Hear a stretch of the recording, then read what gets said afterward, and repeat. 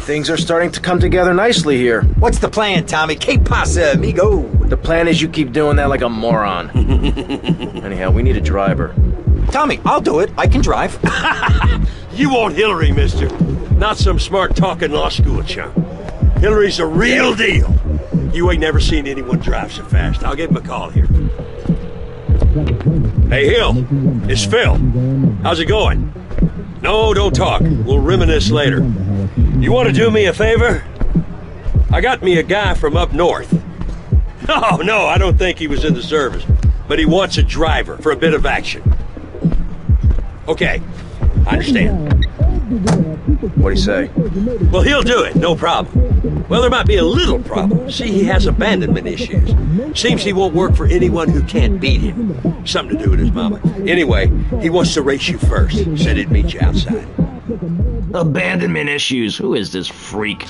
Why can't I meet someone normal for a change? You Tommy? Oh, of course you're Tommy. I mean, why else would anyone want to speak to me? Okay, consider it this way. I'll drive for you if, and only if, you can drive properly. Leave me alone, and I'll never forgive you.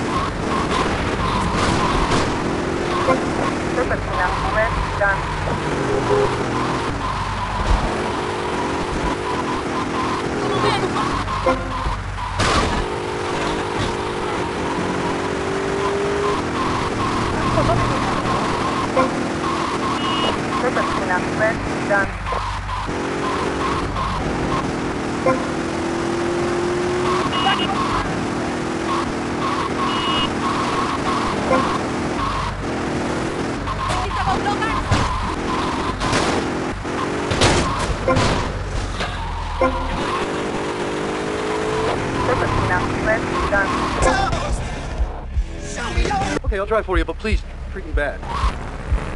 This is worse than being pale.